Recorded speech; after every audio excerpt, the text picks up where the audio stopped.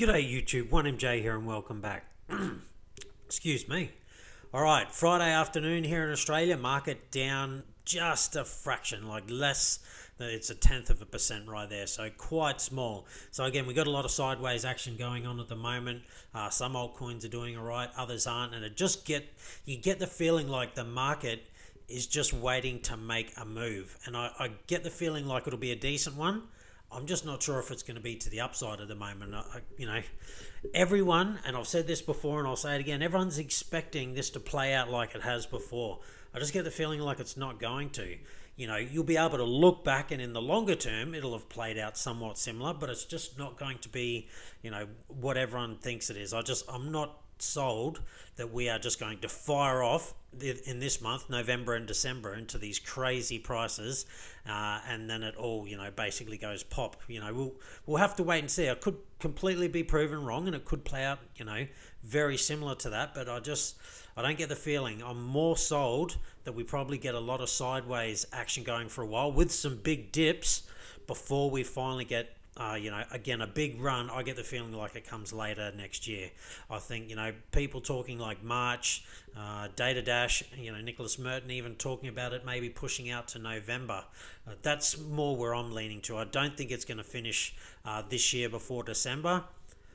Never financial advice. I absolutely could be wrong about that. I'm no savant. I don't know the future, but that's just the feeling I get. So for me, yeah, I'm just keeping an eye on things. And as I said the other day, if you're well up, just consider taking profits. I'm never going to tell you what to do. You've got to make your own decisions. You should all be adults if you're watching my channel. And, if you're adults in investing, then you should know the risks of doing so. And look, me personally, I don't like the idea of someone else controlling my money because they won't take much risks with it, or they'll be too risky. That's usually the way it goes. They're either just too risky and they'll lose a lot, they're completely irresponsible, or they're just too conservative and they don't really make you enough. And then you got to remember, whatever they do make, they're still charging you, and well, even if they lose sometimes, they probably still charge you.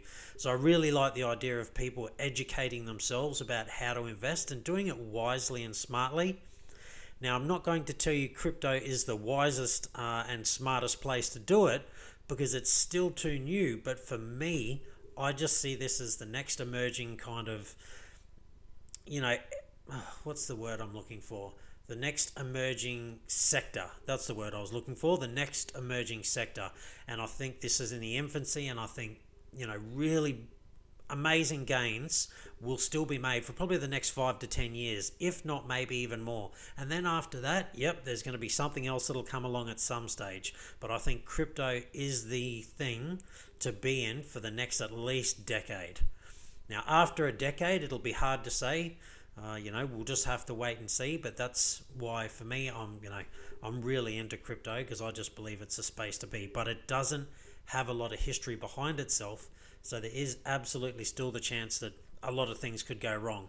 But in all fairness, that's the same in any market. Just because a market's been around for a long time doesn't mean everything within it's good quality. Like the stock market, most of it's held up by 5 stocks, you know what I mean? Facebook, Amazon, Tesla, Google and Apple, you know what I mean? They are the biggest stocks. They basically are the stock market, really, and then you got a whole stack of other stocks, but they're minuscule in comparison to those. And then there's a ton of other stocks that, again, just like cryptos, you don't know where they're going to go. There's no chance they're going to last, and plenty of them don't do very well. The difference is cryptos move a whole lot faster, but that is to the upside and the downside. I'm talking to you like you probably don't know crypto, and I can't help it because I just get the feeling like it's going to be new people who are going to watch my channel, not seasoned veterans. Seasoned veterans don't really need to watch a lot of crypto. I'm not saying they don't, but they do it more for sort of entertainment purposes than really any financial advice. But hey, look, I consider myself a bit of a veteran and I still watch people on here. I really like Alessio Rastani. I really like Nicholas Merton. They're two really smart guys that I really like to follow. But look, I like BitBoy. The twins, Altcoin Daily, really like them. there's plenty of good stuff on there, but you just got to remember, I don't know anyone who is a financial advisor out of any of them. So again, just be careful. They're giving you their opinion, and that's what financial advisors will do as well.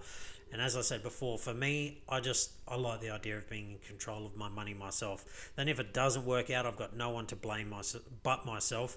But in saying that, make sure you do plenty of research before you race out and start to do things like that. If you're not going to do any, then you may as well let someone else control your money, because at least they will hopefully have, some qualifications and things behind them. Anyway, I've gotten off track a little bit. All right, market is basically sideways. Not much has happened.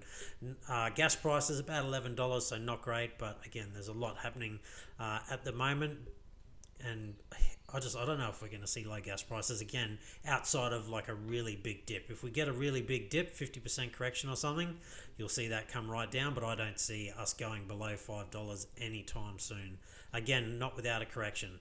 All right, what's done well in the last 24 hours in the top 100? Because we can see there's a mixed bag. Binance coin had a nice move of 5%.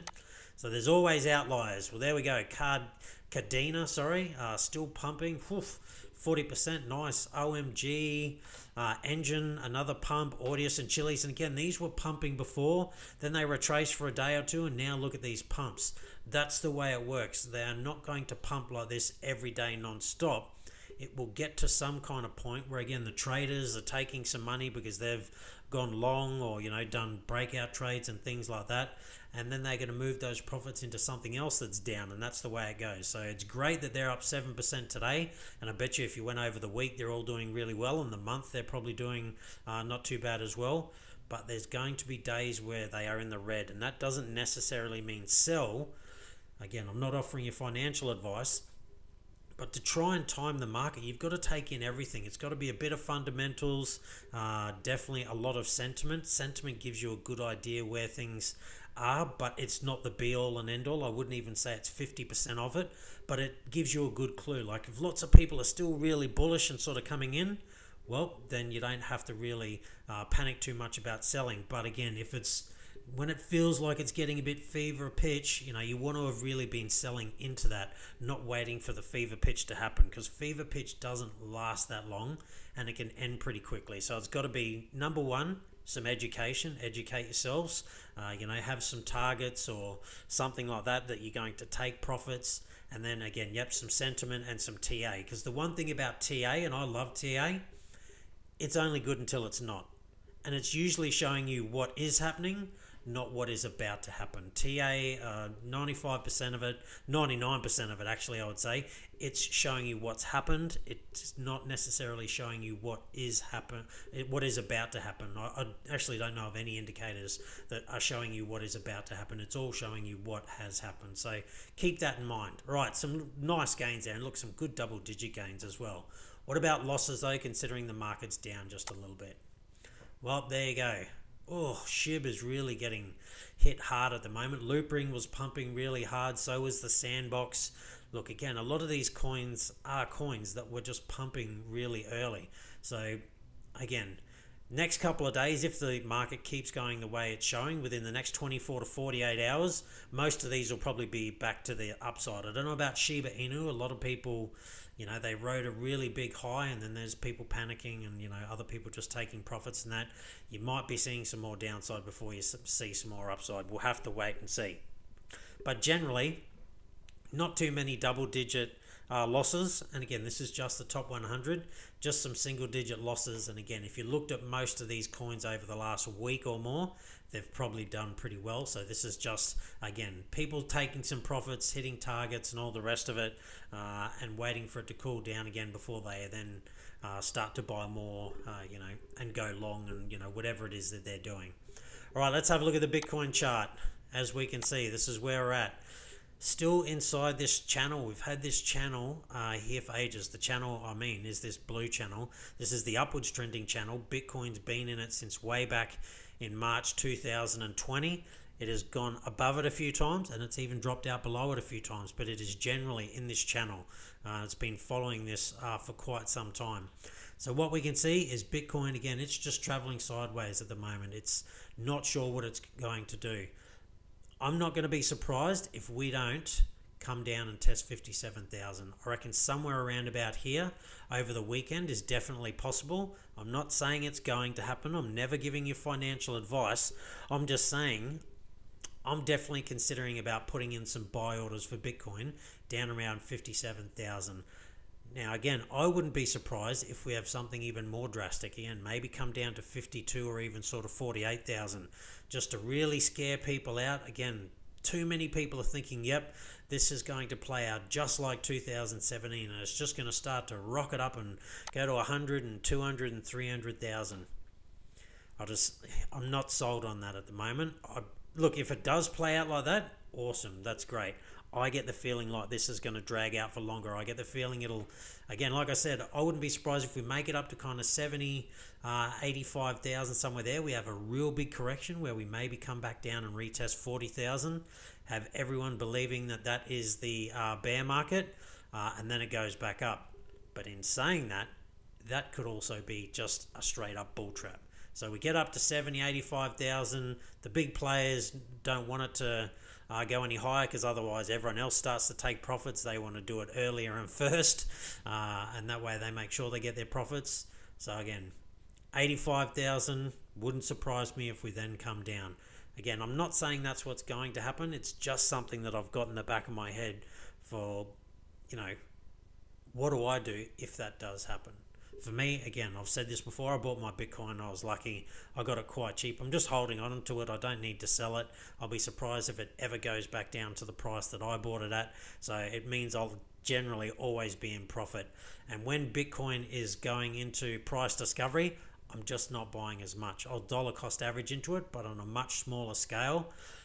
When things are at all-time highs, for me, I'm not really dollar cost averaging into anything anymore. Maybe initially at first because it can be that kind of breakout trade. But again, even that's very risky. I like to have done it all when no one else wanted to buy it. So that's what I'm looking for. Again, I don't think we're going to have any big dump yet, but I wouldn't be surprised if up around this $80,000 mark, we get a big correction, maybe a 50% correction.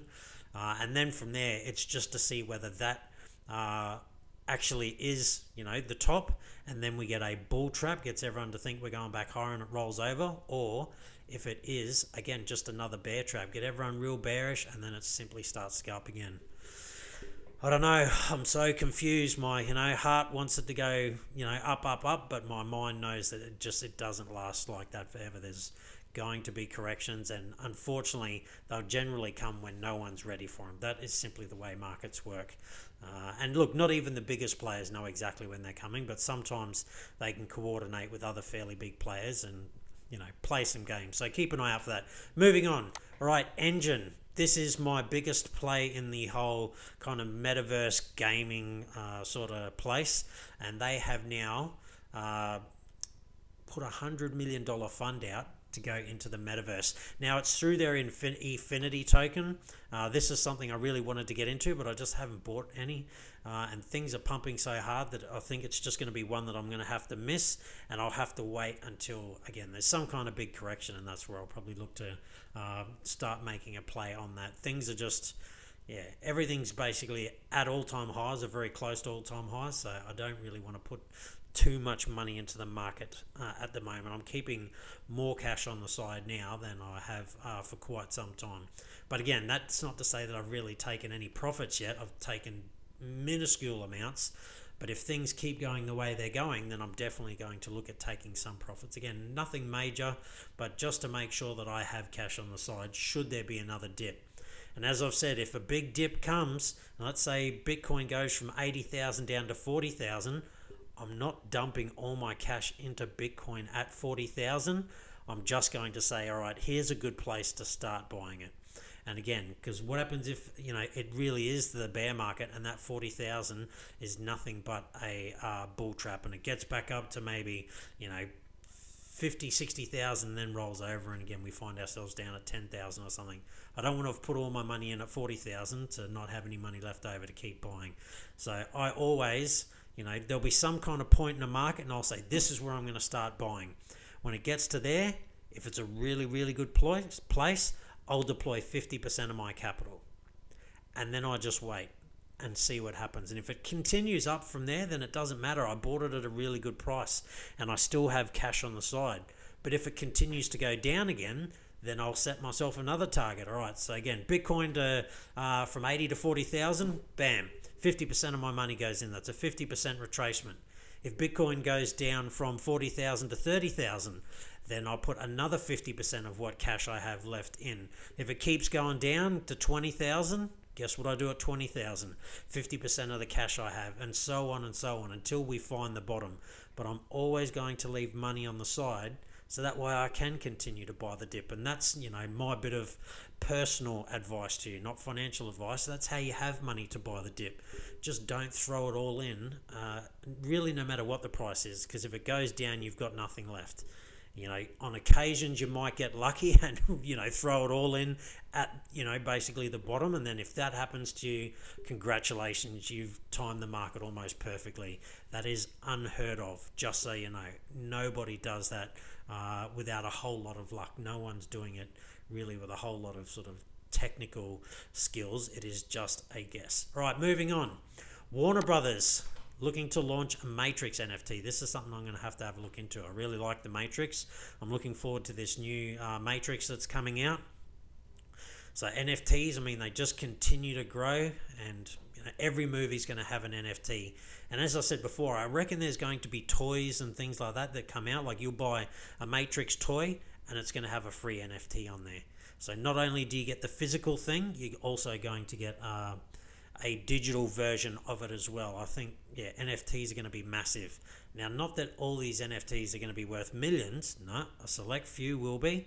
Most of them will just be, because the market will be flooded. It'll be like anything. They'll just be, there'll be 1,000,001 NFTs out there. A very select few will do well, and the rest of them will just be sort of disposable things, really. Not that they ever really die on the blockchain, but you know what I mean. It's just like, any toy you buy as a kid. Very few of them ever go on to be worth a lot of money because they just get wrecked, but also because they're just mass made. All right, US lawmakers, it looks like they are getting onto the SEC and they're saying, look, you got this futures ETF, Bitcoin ETF out. Time to get a spot ETF going, because the future ones are trading at a discount. So what they're doing is buying it and it doesn't, they're getting it at a discount and it's not pushing up the price. And really, you want the spot ETF because that really then helps. It pushes the price up because it makes people buy real Bitcoin. That's what we want. We don't want people buying, paper Bitcoin. It's like paper gold and things like that. Yeah, you get the price appreciation, but in the end, you don't actually really own the real asset. So if you ever want to, trade it in for the real thing, you can't. You don't own any of it. Whereas a spot Bitcoin ETF, that is exactly what happens. You are buying the real thing. So good to see lawmakers are getting onto them, starting to apply some pressure. Right, bit of Australian news. So BetterShares crypto company ETF smashes the Australian record on opening day. Look, it did it within the first 15 minutes of listing. All right, and so what it is a fund, an ETF fund, that enables investors to gain exposure to 50 pure play listed crypto companies from around the world, such as exchanges, mining companies, and equipment firms. I actually really like this. I think this is one of the best ways for people who don't know a thing about crypto. Again, they wouldn't know how to, set up cold wallets or hot wallets and save the keys and all the rest of it. Well, now they can just do it the old-fashioned way. Go back to your stocks and you buy an ETF, which is just a basket of a whole lot of things as well. Now, I'm not saying this is the ideal way, because you could be buying a whole stack of stuff that doesn't perform real well, but this is the best way for people who just don't understand, and particularly the boomers, the old money. They don't understand this new game. Most of them, not all of them. There's always, the exceptions to the rule. But now they can basically buy a stock that's going to cover off on a whole stack of crypto. Because a lot of them would be like, I heard crypto's been doing really good. I'm terrible with computers, and I don't know what one's good. So what can I do? Hey, there's this ETF that's got 50 different crypto things that I can invest in. And again, not so much the coins, but just companies and things like that, which, plenty of money is to be made. So I like the idea of this, again, to get the new people in and the older generation as well. But, the younger generation, they're going to be so much more tech savvy than we are right now. I just can't see them using this kind of stuff. It's the same as the banks starting to offer crypto services. People will get onto that at first, but once they understand that they can make the 10% profit without the bank, as opposed to they go through the bank and the bank's getting the 10% profit and they're giving you 4% of it or something like that. That's banks are going to have a hard time staying solvent in generations to come. They really need to come up with some innovative technology to really last, because I think 10 to 50 years, the way I see it, banks will be pretty much gone. You won't need them for loans anymore. There's going to be smart contracts that do it for you. Yeah, so many things I think will change, and it'll be interesting to see where it goes. But anyway, this is good. ETF absolutely kills it. And last but not least, another bank now is coming out. So ANZ, the Australian New Zealand Bank executive, has come out and said the weight of money that's been put into crypto means it can no longer be ignored. So again, I really like that Australia's getting on the front foot of this. We've done really well. I hope we can continue to do that. We're still waiting on true regulation here in Australia, but the indication is it's probably going to come next year. And from what we're seeing, it's probably going to be favourable in the sense that they allow it. We just have to wait and see how stringent it is, because I agree with protections, true regulation that actually protects people, but we can't go back to the old regulation, old style regulation, and these are more American laws, but they also got adopted in other parts of the world, where you got to have $2 million to invest in, this higher, riskier stuff. Well, no, it shouldn't be about how much money you have. If people are, willing to buy something on their own behalf, then they've just got to accept the risks of that. It can't be just, we only let the rich do it because they can afford to lose it. No, they can't. No one can afford to lose money. That's the way it goes, because if they keep losing money, eventually they don't become rich. The thing that happens in those higher risky speculative ones is that's where the true unbelievable wealth generally comes from. By the time it is available to the regular Joes, the massive gains are already gone. So that actually prohibits people from being able to change their lives. But I do agree that they claim it's trying to protect people in some ways, and there's parts of me that agree with it, but mostly not. Traditional finance, that is going to be a thing of the past, and this new financial I'm lost for the word that I'm trying to think of, the descriptive word, this transformational, generational, change that's coming through crypto. That really is the future. This old way we have of, thinking of money, investing money, and, using banks to, hold our money and all the rest of it. I think the time for that is really, really limited. Now, not so much, again, in the next, sort of 5 to 10 years. I don't see them going anywhere, but I definitely think more 10 to 50. Yeah, I'm just not sure where banks are going to be. They could still be around. They could get really smart, but I'm not sure. All right, look, bit of a long one for me. And again, I've sort of, gone off on a tangent or two, but that's what I do sometimes. I'm pretty excited about crypto. I like to talk about it, hence why I get on here and talk about it pretty much every day. I think I've missed maybe 2 or 3 days in a year or more, so I'm fairly regular when I'm here. Look, all I ask is one favor. If you've enjoyed my content, please go down and hit that like button. I'm not getting a whole lot of likes, and that affects how many views I can get. The more likes I get, the more views I get. So I'd really appreciate that. And also, if you want to say anything, go down below. Look, even if you're going to say something mean, fair enough, go ahead. Anything's better than nothing, I suppose. All right, that's it from me. Stay safe. Be kind to one another. Hopefully you're all on that gain train, and I'll see you next time.